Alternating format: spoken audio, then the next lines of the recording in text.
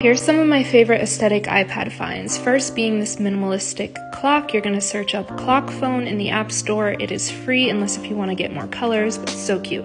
If you'd like to add your planner to your home screen, first take a screenshot of the cover, save to your photos, and open up shortcuts. Click to add a new shortcut and then search for the planner. Mine's under April, May, and June. Then click the arrow square box and add to home screen, and then click that little icon to choose your cover.